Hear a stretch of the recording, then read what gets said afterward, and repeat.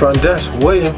If a guest calls the front desk with a maintenance issue on the weekends or after normal work hours, the desk clerk should first ask for the guest name and the room number, then get a full description of the problem.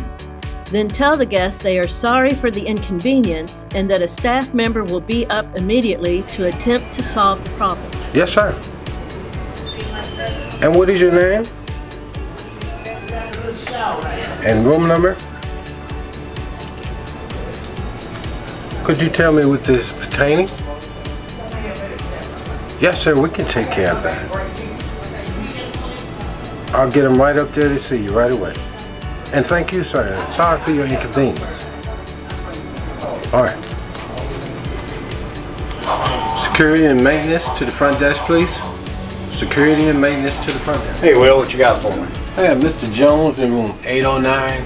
His toilet stool is stopped. The desk clerk should explain the problem to the inside security guard and ask him or her to address the issue if it is one of the following problems: AC or heat not working, lights not working, hot water not working in the shower or the tub, TV not working, toilet is stopped up.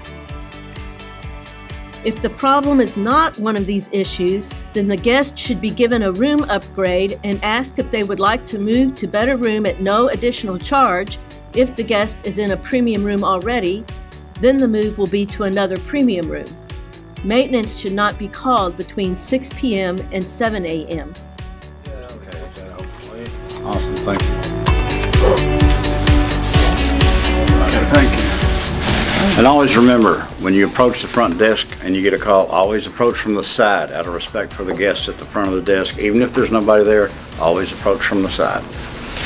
And now we're going to go get some gloves. Anytime you're working with a toilet or anything, you always want to make sure you have gloves on.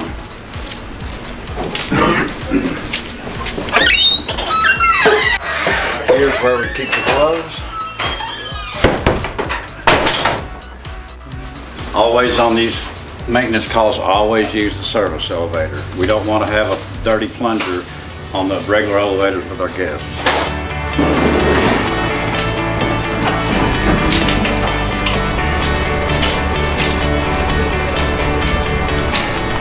So whenever you come up to a room, always knock, and then knock again, just in case they might be in the bathroom, they might be getting up and getting dressed. And if you don't get a response, don't just barge in, but kind of open the door slightly and holler in again. Maintenance!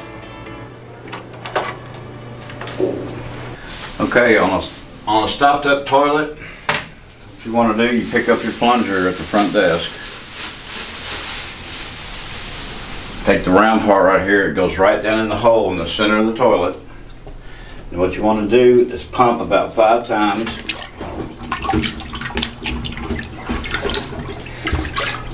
And wait to see if the water goes down. If the water does not go down, repeat the process 5 more times. Wait to see if the water goes down. If the water still doesn't go down, plunger it again 5 more times.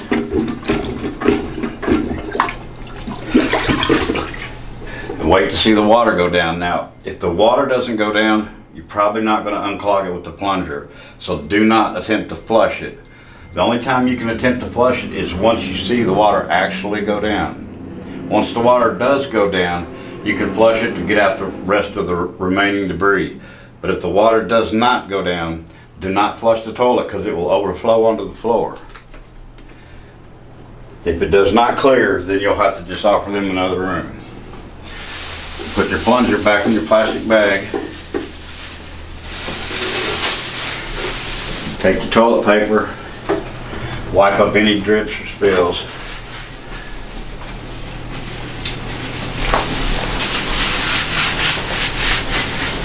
And that's all there is to it. If you can't get it unstopped, the only other option is to move the guest to another room. Okay, so the first call was the TV didn't work. Now 9 times out of 10 we find that they're usually unplugged because housekeeping will unplug them, plug in a vacuum cleaner and forget to plug them back in. So the first thing you want to do is check and make sure it's plugged in.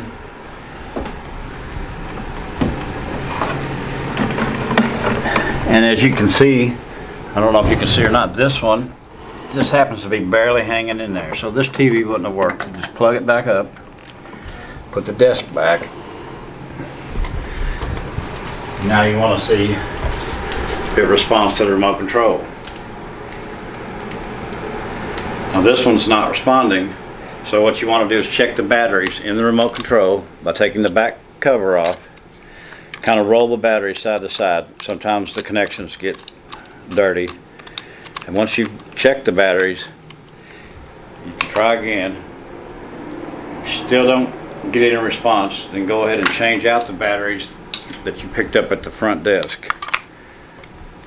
And the way these batteries go in, there's a spring in there. If you can see the spring on that side and this side, the spring always goes on the flat side of the battery.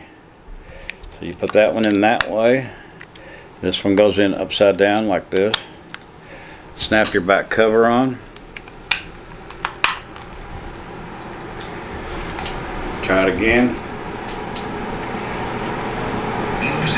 In this case, the TV's coming on, so you're all good. If the TV didn't come on, you would probably use the backup remote that you brought to switch them out. And if it still doesn't come on with that remote, then you would have to offer to move them to a different room. And while we're talking about TVs, please don't come in here and sit on the bed, because when they come back in, this is going to be all messed up and wrinkled, and people don't like that. They like it just like they found it, all straight and proper looking. So don't ever set your soft drink up on the TV stand. Don't sit on the bed. Just be respectful of where you're at. Okay, another common call we get is the air conditioner's not working. So what's usually the problem? There's a knob that goes on top, and this little knob is usually missing, so you can't adjust the temperature. So in the event that it's missing, you're going to pick up an Allen wrench key downstairs where you got your gloves and the plunger.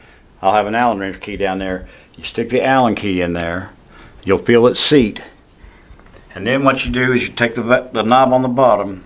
It says heat on the left and cool on the right. You put it on cool, flip it over, and then turn your Allen key and just watch the thermostat go down until you get all the way down to 50.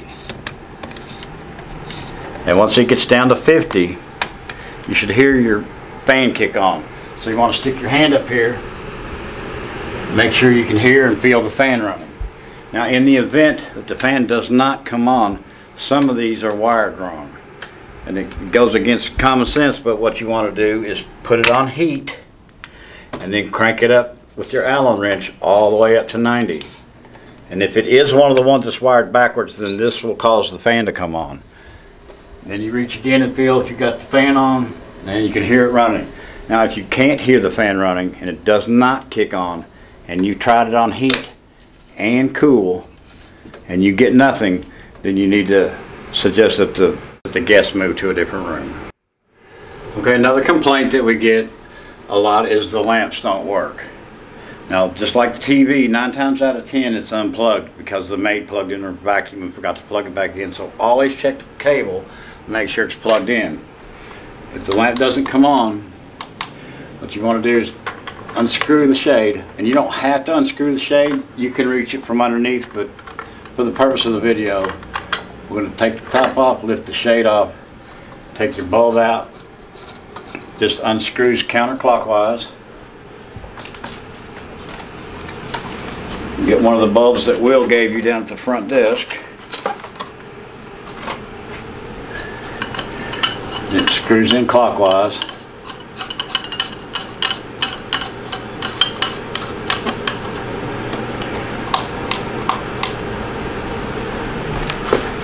And then just reinstall your shade. And like I said, you don't have to take the shades off. There's plenty of room to get your hand up underneath. Just whatever's the most comfortable for you. While we're talking about lights, I want to explain the bathroom light real quick. A lot of times the bathroom lights will go out, and when the bathroom light goes out, they can't see to do anything, but you can't do anything to fix it. So if you come up and the bathroom light is out, go ahead and call the front desk and suggest that the guests be moved to another room. Okay, for shower calls, Always move the towel and soap out of the way. Now, the biggest issue with the shower is that people don't understand how they work, because they're used to having a hot and a cold at their house, and when they see one valve, they don't understand how it works. The way this works, you turn it counterclockwise, and that's cold. The further you go, the hotter it gets. If you go all the way, it's going to be hot only. So you got to find a place in the middle where you're more hot than cold or more cold than hot. Once you explain that to them, they shouldn't have any problem with it. If they want to take a bath, you take this lever right here, and it switches it to the right.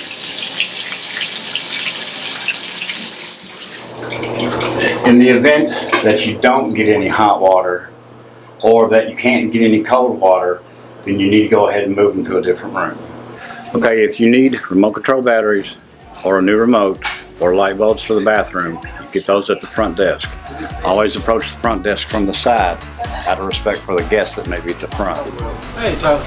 All right, so I was able to fix the toilet, and the air conditioner, and the light bulbs, and the TV, so there's your remote back, and your light bulbs back. Okay. And here's the Allen wrench for the air conditioners. That's a good job. If the problem is an emergency, a water pipe has busted, a fire, etc., then immediately call the maintenance person.